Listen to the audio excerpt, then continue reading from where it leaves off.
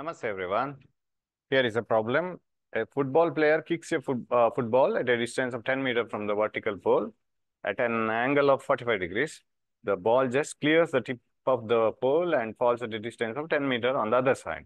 Determine the height of the vertical pole. Okay, we will picturize the whole problem. Suppose this is a vertical pole and the pole is how much I don't know. So H and the football player kicks the football here so that it follows the parabolic path like this. So this is the horizontal, this is the vertical. Okay.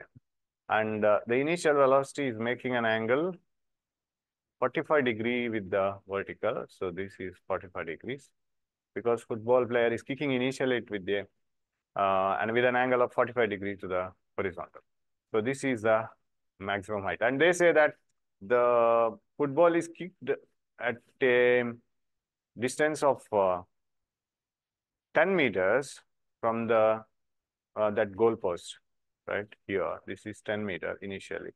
Finally, it falls at a distance of 10 meter away from it. That means the maximum height here itself is here. So the goal post is just cleared like this. So it was at the highest height at this point because this 10 meter and 10 meter, they are equally divided. So the total range becomes 20 meters, 10 plus 10, because this is the range. So their question is to find out what is the height of the vertical pole height. And if you want to know the height, you can get something from this range because range is given. We know that R is equal to V naught squared sine 2 theta naught by G. R is 20. V naught square we don't know. Sine 2 theta naught.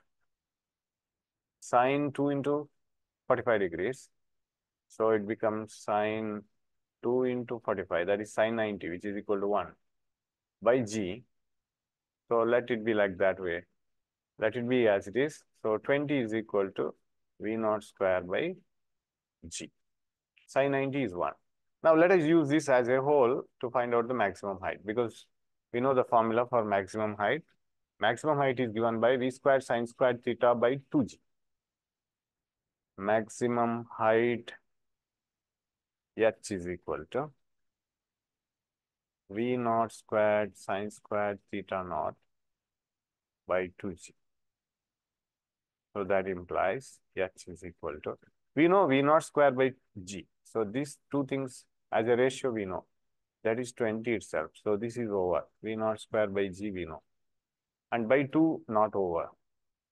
Sine square theta naught. Sine square 45 degrees. Sine 45 is 1 by root 2. Sine square 45 is 1 by root 2 whole square. So H is equal to 20 by 2, 1 by root 2 whole square. H is equal to 20 by 2 and this is half. So that is 20 by 4. That implies the maximum height reached is 5 meters.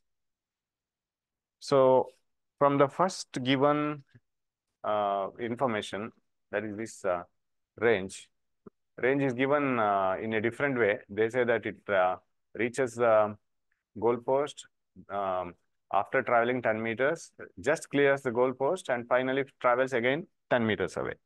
That means goalpost is at the center. So from that we will calculate what is the range. It is total 20 meters. From that equation, we will substitute the required things here for the height and then we'll solve it. Very simple problem. Thank you.